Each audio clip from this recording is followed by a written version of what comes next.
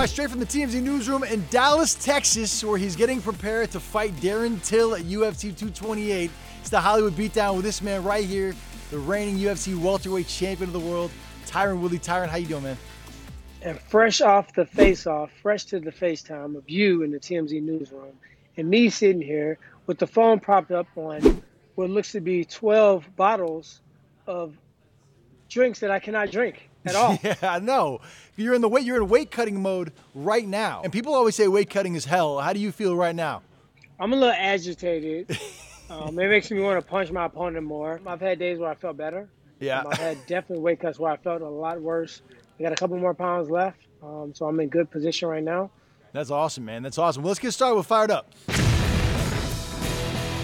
When you are in the zone, you are hours away from your fight. Have you been paying attention to pop culture, to Hollywood, any of that stuff at all? The Nike campaign, I had to focus on that. Kaepernick and Nike, I thought it was phenomenal that they took a risk. They really showed balls when they did that campaign. It's a very controversial issue.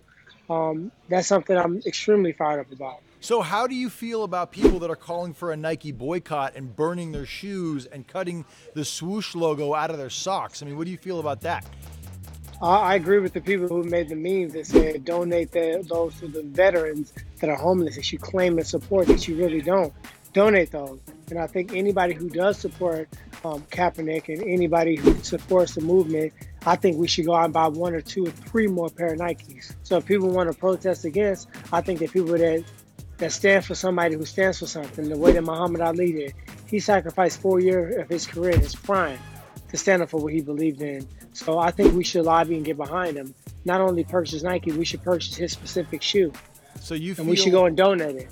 So you feel like there's a real comparison between Colin Kaepernick and Muhammad Ali?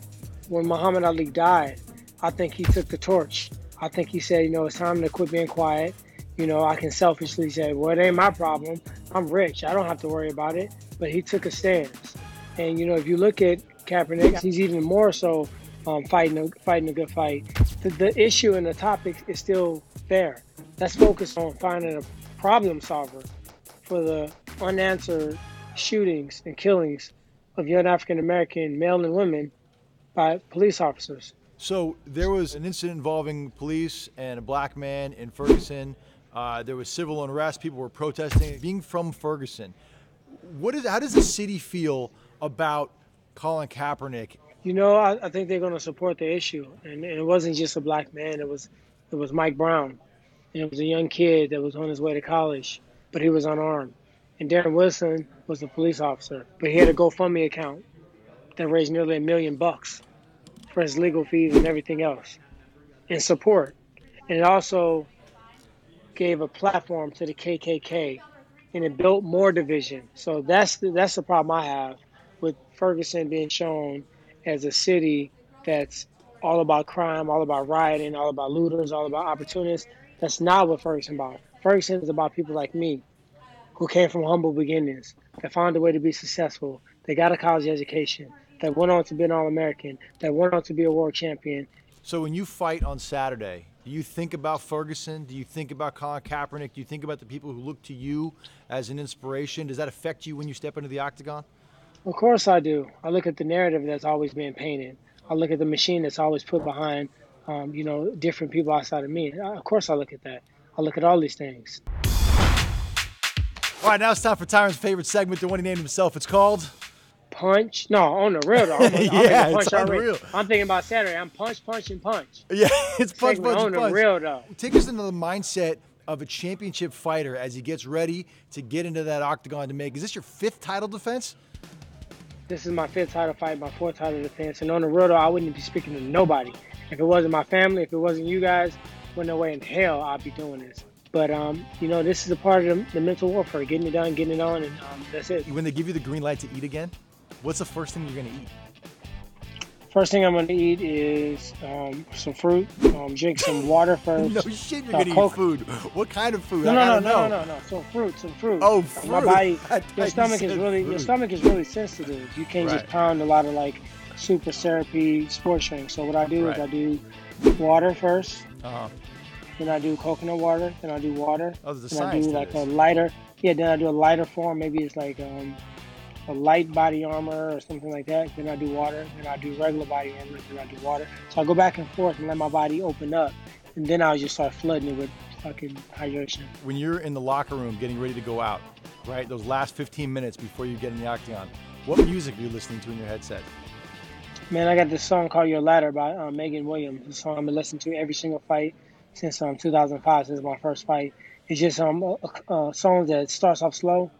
It reaches a climax and give me a chance to reflect on my family, what I'm doing, why I'm doing it for, all the road. It's not a sprint, it's a long race. Everything it took me to get there. It gives me a real moment to reflect on what I'm really fighting for. Beyond the fame, beyond the money, beyond the gold, the glitter, all the accolades, my family, legacy, honor, respect, the people that believe in me. It gives me a moment to really reflect on that. And that's what I'm listening to. I'm going to be victorious. That's what I'm thinking about. Every single time. Every single time. All right, it's time for that part of the show where Tyron punches someone in the face and pats somebody else on the back. But I feel like for today's show, it's just going to be violence because you're kind of in that mindset. So who gets the punch in the face today? Let's do a punch.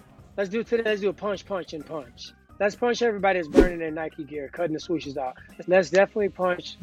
Obviously, let's punch Darren Till in the face. Right. Let's punch this stare down in the face. Okay. Because he was trying to overcompensate for the fact he's priced to 185. Right. So let's punch that in the face. Okay. And then you can pick the last punch. Somebody I get to pick the last punch in the face?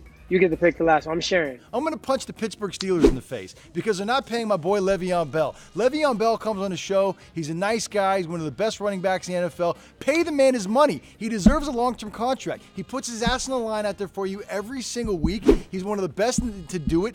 Pay him what he deserves. Punch the Pittsburgh Steelers in the face. Tyron, if you guys are watching this, I'm jumping. I'm skipping. I'm jumping and I'm skipping. If you guys are watching this on YouTube, make sure you go down and you subscribe. If you're watching this on Facebook, slide over to YouTube. Yep. Subscribe TMZ Sports. More Hollywood Beatdown with your boy Tyron Woodley and Evan. That's right. And then you can watch all the other bomb-ass shows on TMZ. Boom. That's right. One last thing before you go. Honestly, from the bottom of our hearts, everybody in the newsroom, man, we're rooting for you. We're thinking about you. Good luck. Can't wait to cheer you on. UFC 228 this Saturday by the fight. And still.